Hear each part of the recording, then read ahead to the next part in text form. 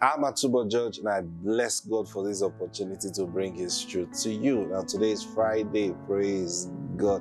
I tell you, every Friday, spend the weekend listening to the message again and again.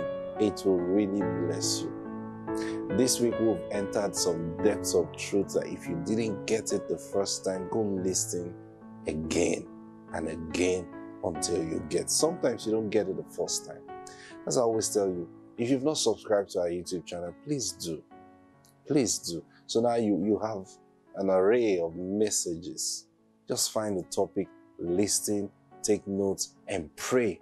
Let the Holy Spirit expound these things in your heart. Praise God. Before we go into today's broadcast, can we call for our daily bread? Join me in faith. I explained this to you yesterday. Whatever you need, today's portion is your daily bread. So are you ready? Release your faith with me now. Say, Father, I demand for my daily bread. It is coming to me now. In Jesus' name, amen. And hey, listen, you are not just getting for today, you're getting for the whole weekend. Praise God. Everything you need. Maybe it's a bill, maybe it's healing for your body. Whatever it is, it's being supplied to you right now in the name of the Lord Jesus. Now, hey, it is a display of God's love too. Praise God. We've been talking about being a witness. And listen to me. Jesus said, we witness by the power of the Holy Spirit that we received when the Holy Spirit came on us. Listen, brothers and sisters, can you simply allow the Holy Spirit to walk in you? Can you allow Him do the work? Jesus clearly stated, the words that I speak, they are not mine, they are my Father's. And then He says, the work, the one who does the work is the Father in me. So Jesus bore witness to the power of the Holy Spirit working in Him.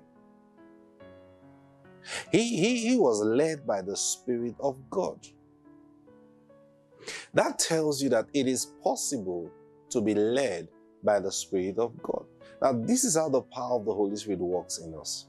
First and foremost, we are led. Next, He gives us the energy when we obey. You see that now?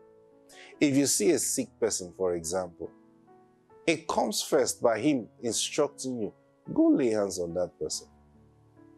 And the moment you set your heart to obey, you will know something. Now, sometimes it doesn't happen the way. It depends on how you have mastered your faith walk. So some people will say, the moment I turned to go, something came on me like a jacket. And that's the power of the Holy Spirit. Not that it came on you, it was energized from within you. And then you realize that you turn into another person. And then you go and you minister healing to that person, and the person is healed. But other times, you just go because you just sense He wants you to heal that person. So you obey and you go. And you lay your hands and the person is healed. Can we just allow the workings of the Holy Spirit? Can you allow the Holy Spirit do the work in you? The same thing with your life. You have a need in your life. It's not by running helter-skelter looking for who will help you. Brothers and sisters, the help you need is already inside you. Jesus calls Him the helper. The helper. That's the Holy Spirit. Now, He is in you to make your life show that Jesus was right. That's why He's in you. So someone reads the Bible and he's wondering how Jesus will feed 5,000 people with 5 loaves and 2 fishes. He's wondering. But he comes in contact with you and effortlessly he begins to see in your life that you don't have money and He's looking at you.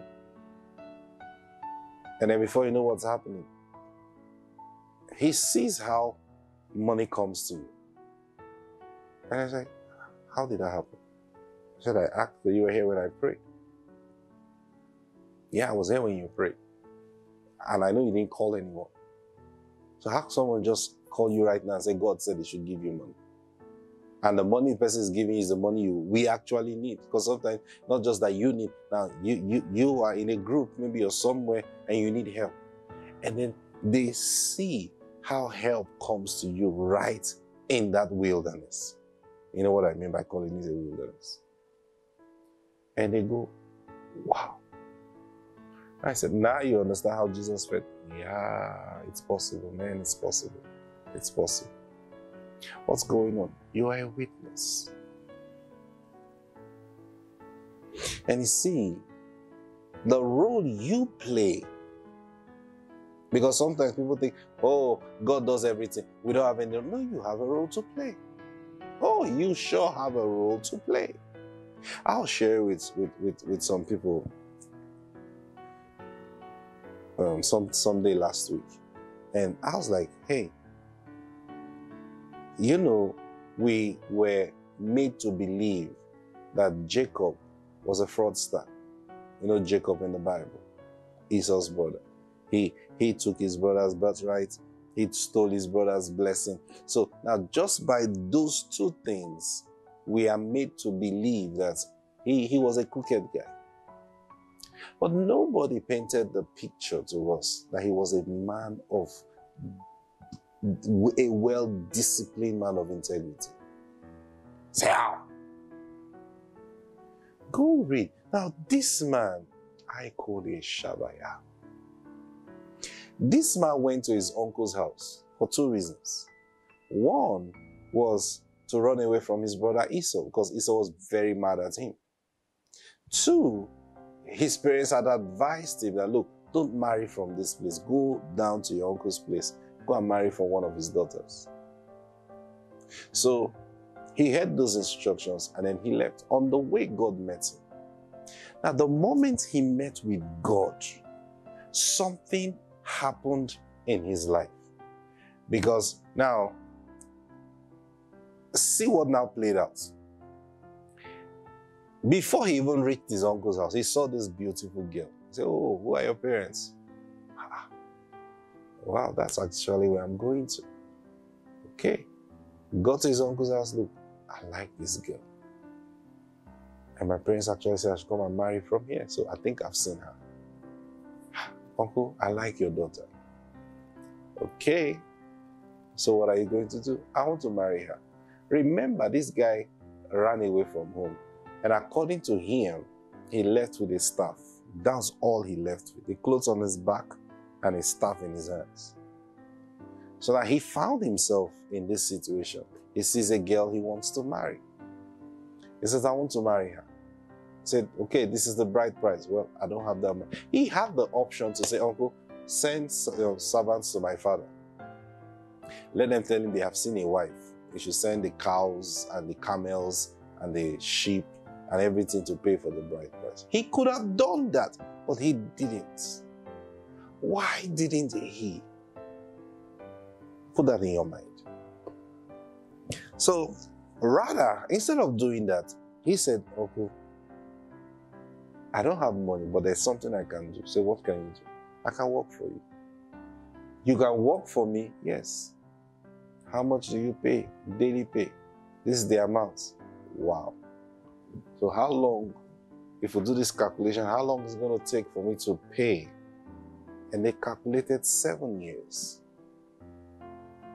So Laban's daughter were worth 7 years labor. And Jacob agreed to it. You are going to spend 7 years working without pay. Now, actually with pay, but you don't get the pay. You understand what I'm saying? You're actually going to spend 7 years working just to marry one girl. I bet many of you will get tired after the first 2 weeks. Or if you struggle 1 month, you say, what is it? I was thinking by the time I do 1 month, the man is going to look at me and say, you look serious. Let me give you my daughter. See, sometimes we get into commitments without thinking what we're doing. But this guy stayed true for 7 years. That's some character. For a girl, he wasn't making money. Have you ever thought about it? For 7 years, this guy did not make money for himself. And then they now gave him the wrong wife. Aha. Look, if you want her, you have to do another 7 years. Because the price is the same. I will do. And he labored another 7 years, 14 years altogether. He labored in the same place without pay. So he was still a poor man after 14 years. He was, because he was, what if? No, he wasn't making money. Go read this story. He was not there to make money. He wasn't. He saw what kept him that long was because he saw the wife he wanted to marry and he had to pay for her. Now, you see discipline and integrity in his life.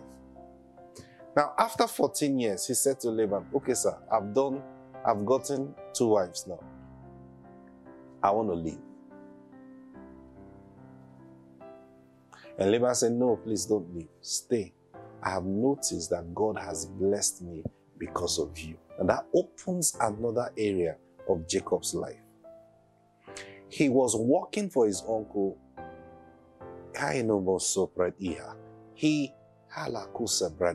He saw to it that his uncle prospered, even though he wasn't making money.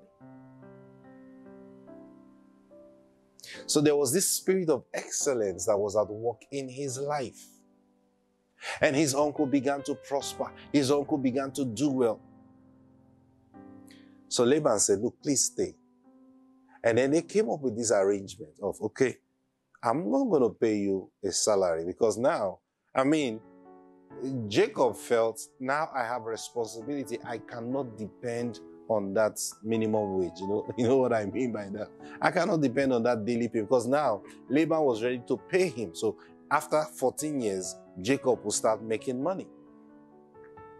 Jacob understood that time had gone. He knew his father was a wealthy man. He knew. He said, no, let me just go back to my father. I said, no, stay. And God, now this is what the Lord told me. The Lord says, I made him stay. Why? Because God wanted him to reap from where he had labored. And that's God and his justice system. Praise God. So he stayed. And you know the story. And in that circumstances, now he became a business partner with Laban. I'll keep your sheep, but this is the deal. Anyone they give birth to that is this way will be mine. And this other way will be yours. Laban looked at it. It will work out for him. He said, okay, no problem. And he did that for another 6 years. And in 6 years, Jacob became a wealthy man. Did he steal from Laban? No, he didn't steal from Laban. Oh, go study Genesis chapter 31. Jacob was talking to Laban and he made some powerful statements that revealed his character. He said, look, all the while I kept your flock, your ewe and sheep did not miscarry for 20 years. For 20 years he kept the flock. There was no miscarriage. Think about it. You think that happened by chance? No, that happened by faith. Jacob released his faith to God that there will be prosperity in this job, even though he was not gaining from it. And Jacob went further to tell Laban that, look, when the lion comes or bear, eats your sheep, I don't come to give you that story. I bear the responsibility of it. When anything happens in the field, I take responsibility. I gave you everything. If I go out with 10 sheep, I come back with 10 sheep. I don't come tell you, oh, there was an attack. Oh, there was a tsunami. No stories. That's some integrity. Some deep personal integrity.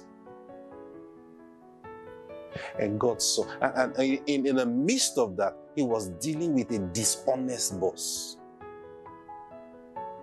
He was with a dishonest boss for 14 years.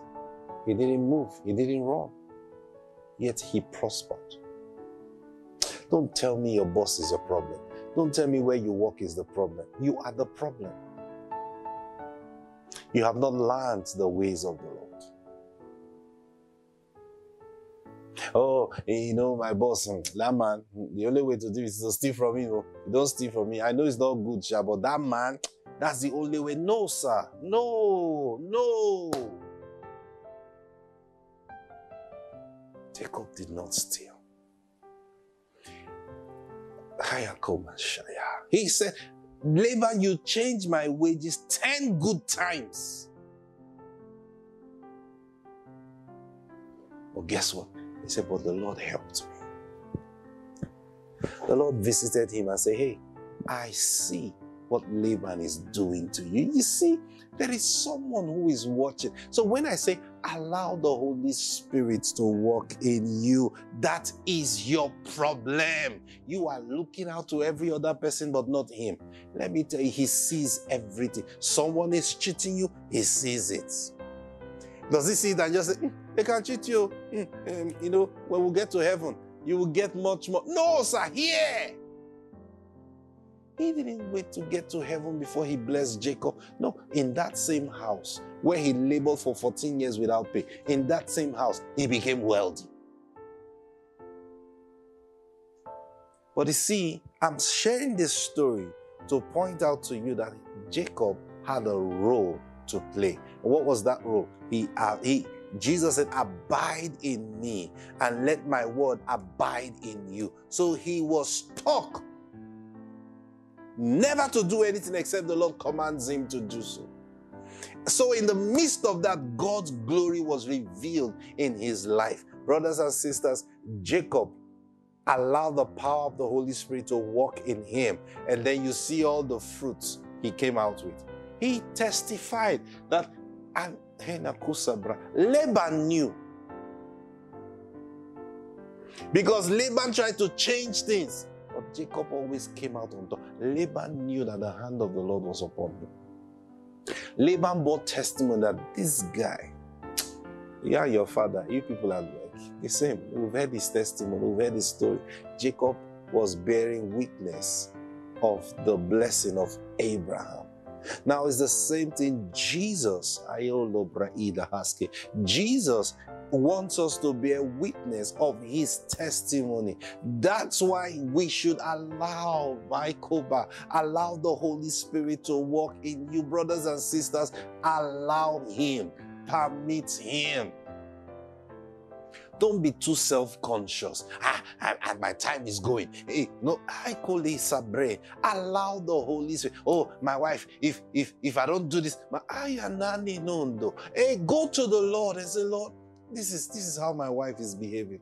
Lord, this is how my husband is behaving. What do I do? What do I do? What do I do? I can't take this. You see, you think I don't know where to go to. You think I don't know. Lord, he said if I ask anything, I can't go anywhere. You said if I ask anything, Lord, this is my request. I want to stay here and enjoy being married. Yes, sir. Yes, ma.